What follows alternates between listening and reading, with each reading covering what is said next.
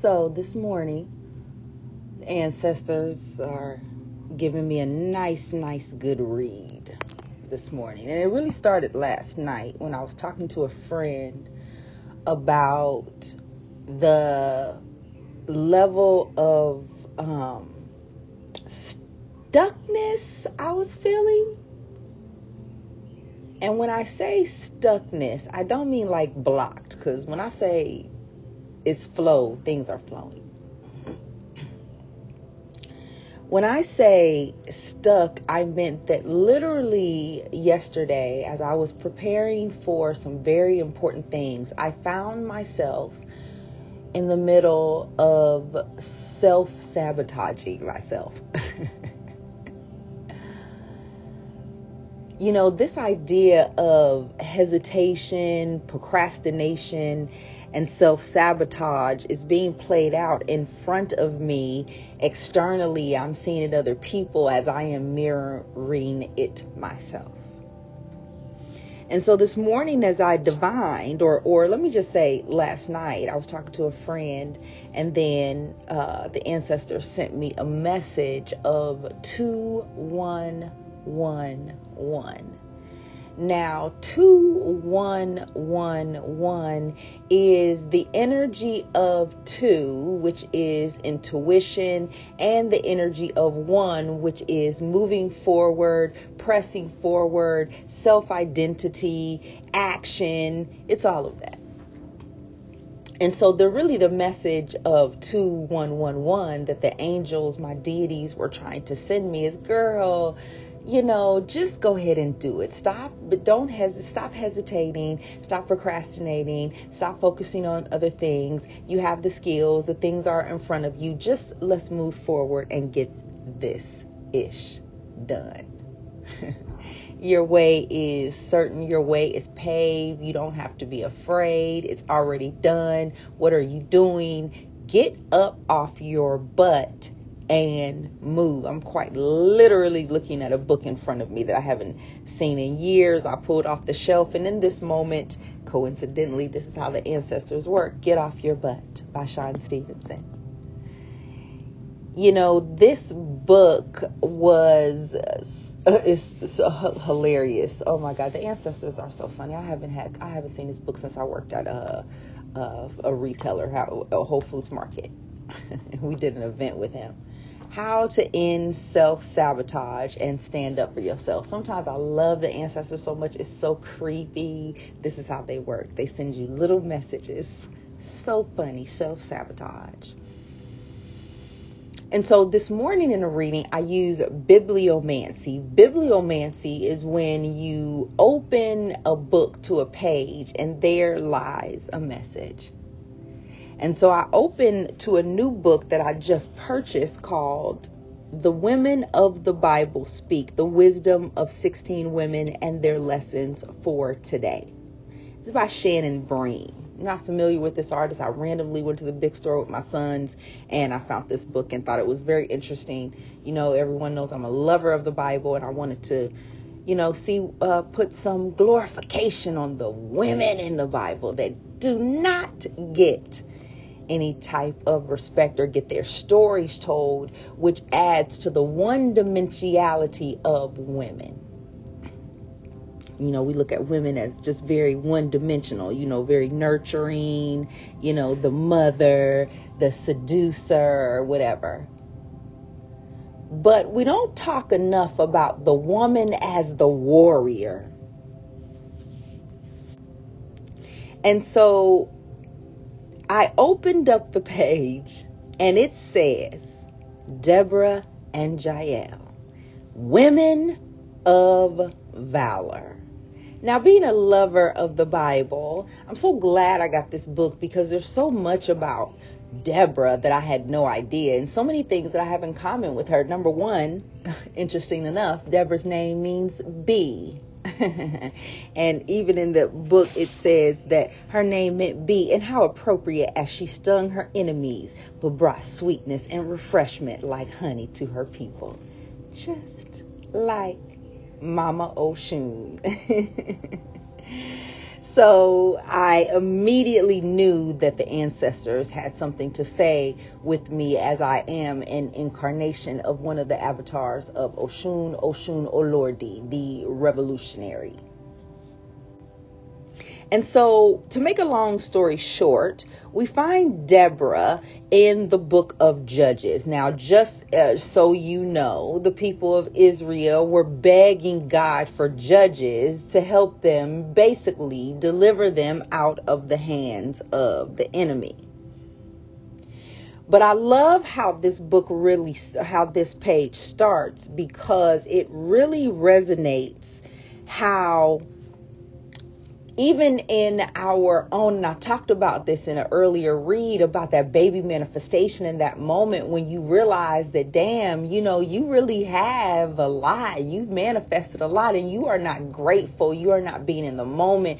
I even said, what the cosmos must think of me to have manifested what I prayed for so long, and to not have even been aware of it and still be in this longing and wanting state without being in gratitude for the things that have showed up to my life.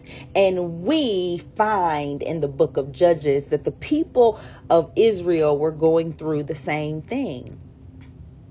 Sometimes we can get blind and we can forget about all the goodness that God has done in our lives. When you just look around for a second in your life, it's not really all bad. It's something good. And that good can be built upon. It can be leveled up. It can be turned into amazing victories and blessings. Really, we have to look at the book of Judges, and really what this whole thing is really trying to tell me is that these people had been delivered out of incredible circumstances. In the book, she says that God knocked down the walls of Jericho before them. He gave them their share in the land of flowing milk and honey. He renewed his covenants with them forever, and they swore to follow him in his laws to the end of time and beyond. How many times do we do this when God does something great in our lives and God delivers us? We say, oh my God, I would never find myself in this situation again. Thank you, God. Thank you for your blessings. Oh my God. But just like the people of Israel, when things went awry after all of those wonderful things, and after God had displayed all those wonderful things, and they lost faith.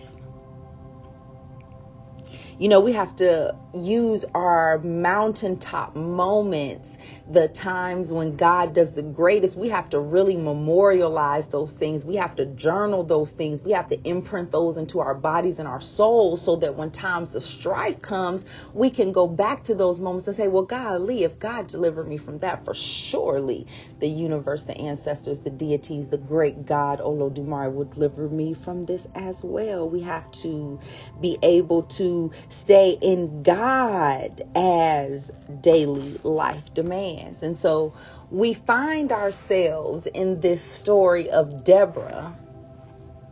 We find a model of a woman who had great faith and who did not tarry or hesitate when God brought her a word. First of all, Deborah was extraordinary because she was a woman, but she was designated as a judge, and she was looked at as a fair judge.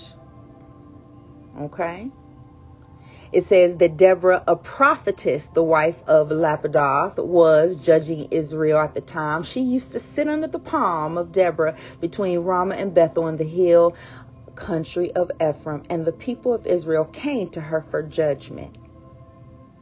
See, the judge was in that times not only a person who brought down disputes, but she was also a spiritual leader. And so eventually Israelites, they were oppressed by, in this book, we're going to focus specifically on Sisera, a king who was oppressing the people of Israel. And Deborah got sick and tired of it. She saw that her people were oppressed. She saw that they had given up. They were on bad roads. They had poor infrastructure. They were suffering, kind of like people are right now today, suffering under the hands of wealthy men, because you see, Sisera, unlike the people of Israel who were agricultural people who lived off of the land, Sisera was wealthy. He had a wealthy army. He had chariots which were made out of steel. This was something that was not readily available to the poor people of Israel. They didn't have access to all of these things. And so Deborah got a word from God that it was time for her to take things into her own hands. So she calls to this great warrior Barak, and says to him, "Hey, player, there's some stuff going on. I know it's looking dire, but if you go ahead and get 20,000 men from over here, you go get 20,000 men from over here, then, or 10,000, and 10,000, we be able to do a little something, and we can, I feel like, I know that God has told us." She said to Barak so clear. She told him, "Hey, player." She didn't actually go and candy coat anything. She said, "Go gather your men at Mount Tabor, taking 10,000 from the tribe of Naphtali and 10,000 from the tribe of Zebulun." She drew up a plan.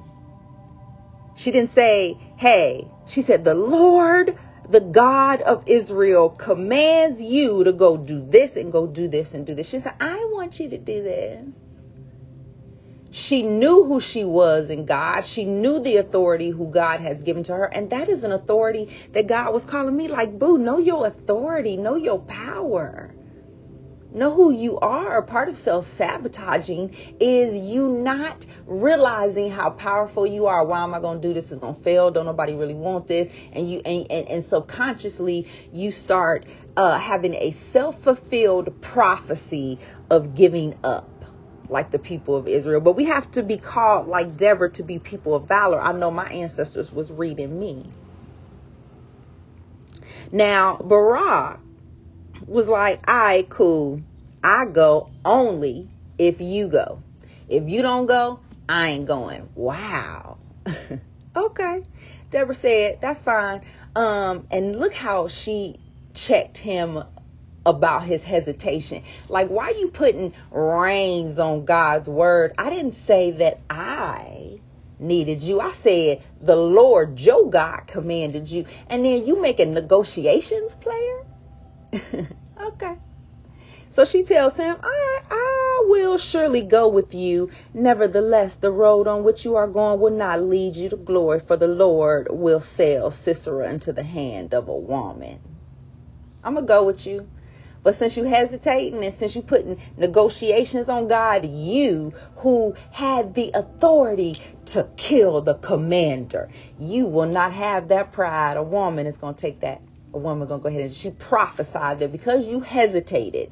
How many times does our hesitation and does us negotiating, adding things onto God's word actually have us get on a little bit of a missing spree? Barak missed out on the ultimate victory for the commander of a army, which is to kill another commander of the army, because he hesitated and tried to put negotiations on God's word. You got to be careful about that.